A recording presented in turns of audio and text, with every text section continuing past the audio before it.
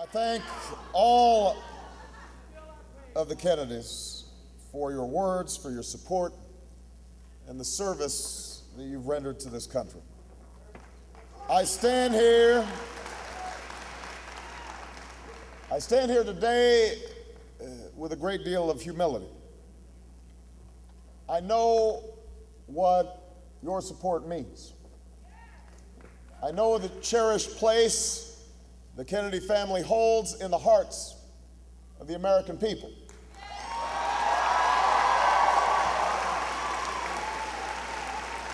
And that is as it should be, because the Kennedy family, more than any other, has always stood for what's best about the Democratic Party and what is best about America.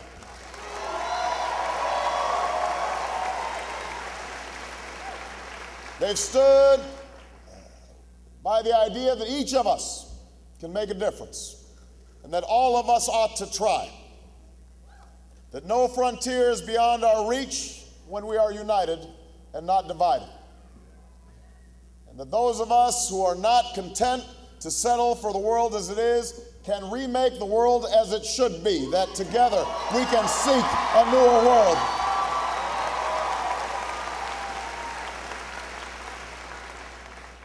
No one embodies this proud legacy more than the people we've just heard from. For a woman who was introduced to America in the spotlight, Caroline Kennedy has worked out of public view to bring about changes in communities all across the country. Whether it's her work with the New York City's public schools, or the Profile and Courage Award, or through books on politics, civil rights, and history, Caroline has been a quiet force for change in this country, and it is an extraordinary honor to have her support.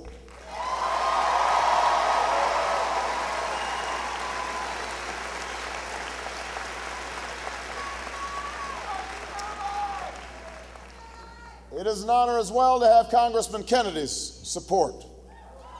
He has been a champion in the fight to make sure that every American has equal access to the quality mental health care that they need. It is one of the great civil rights issues of our time, and it is an issue I'm proud to have worked with him on. He's not just part of the next generation of Kennedy leaders, he is part of the next generation of Democratic and American leaders, and I look forward to fighting by his side in the months and years to come.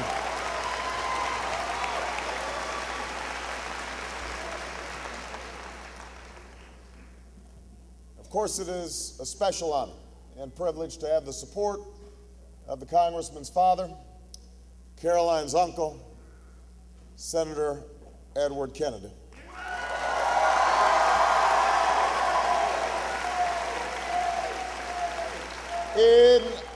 In the year I was born, hold on a second. In the year I was born, President Kennedy let out word that the torch had been passed to a new generation of Americans. He was right, it had. It was passed to his youngest brother. From the battles of the 1960s to the battles of today, he has carried that torch, lighting the way for all who share his American ideals.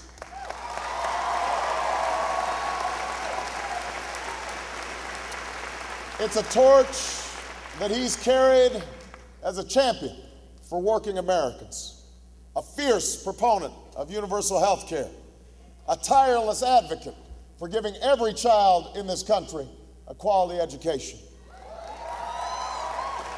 It's a torch he's carried as the Lion of the Senate, a man whose mastery of the issues and command of the levers of government, whose determined leadership and deft political skills are matched only by his legendary ability to tell a good story. Ted Kennedy stands apart from the prevailing wisdom in Washington that has reduced politics to a game of tactics and transactions in which no principle is beyond sacrifice. And his public life is a testimony to what can be achieved when you focus on lifting the country up rather than tearing political opponents down.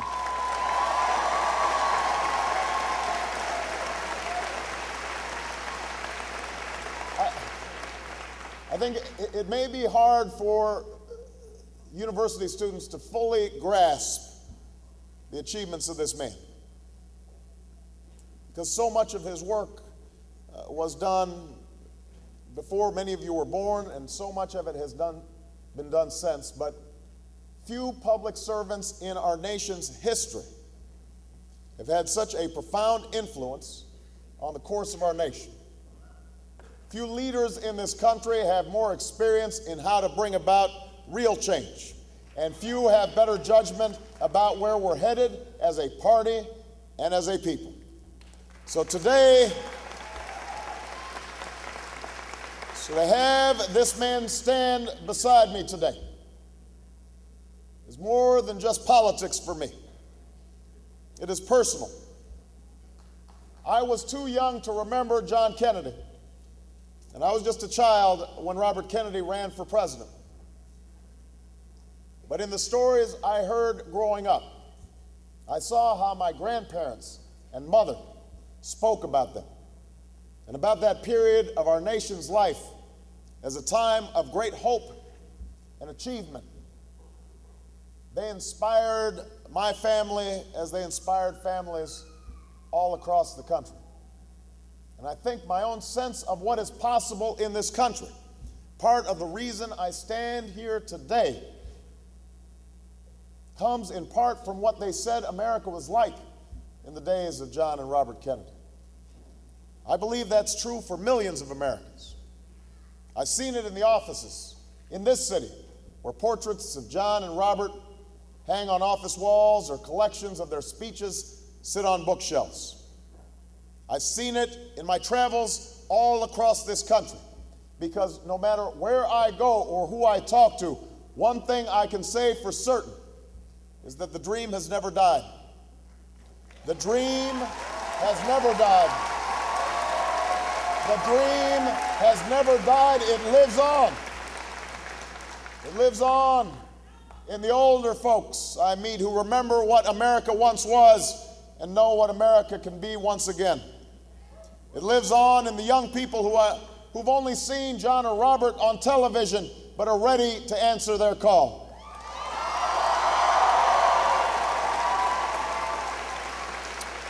It lives on in those Americans who refuse to be deterred by the scale of the challenges we face, who know, as President Kennedy said at this university, that no problem of human destiny is beyond human beings. And it lives on in those Americans, young and old, rich and poor, black and white, Latino and Asian and Native American, gay and straight, who are tired of a politics that divides us and want to recapture the sense of common purpose that we had when John Kennedy was President of the United States of America.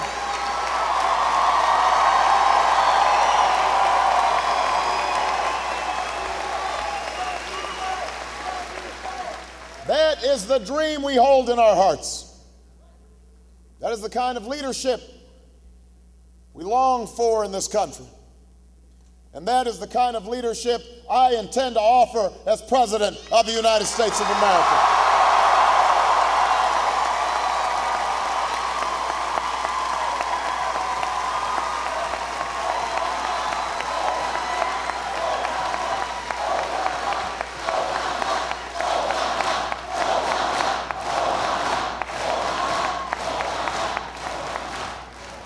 So make no mistake, the choice in this election is not between regions or religions or genders. It is not about rich versus poor, young versus old, and it is certainly not about black versus white. It is about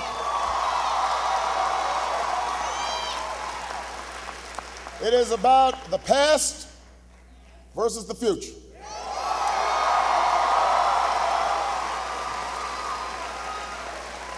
It is about looking backwards or marching forwards. It's about whether we are going to seize this moment to write the next great American story. So someday we can tell our children that this was the time when we healed our nation. This was the time when we repaired our world. And this was the time when we renewed the America, that this was the time when we renewed the America that has led generations of weary travelers from all over the world to find opportunity and liberty and hope on our doorstep.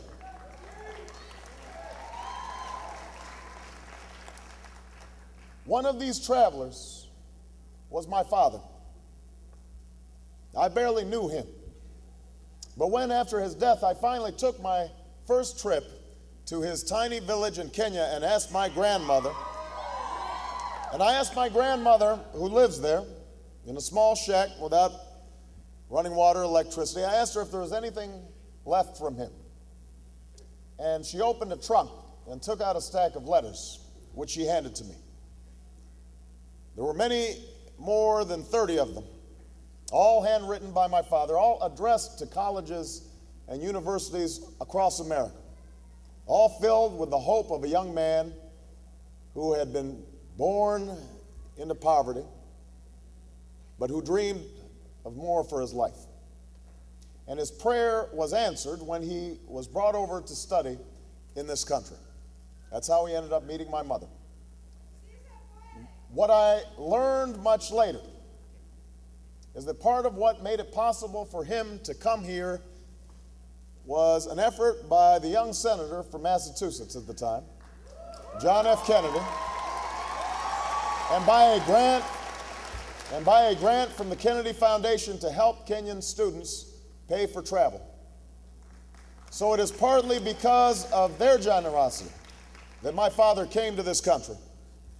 And because he did, I stand before you today, inspired by America's past, filled with hope for America's future, and determined to do my part in writing our next great chapter. So,